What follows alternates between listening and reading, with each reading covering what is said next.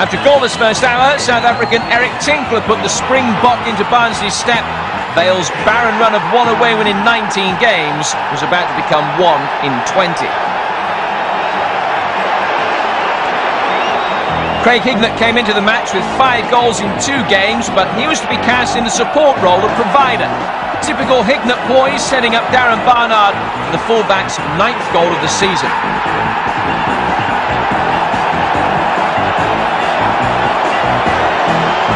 Vale's best run for nearly 4 years came to an end with their unbeaten league streak finishing at 7.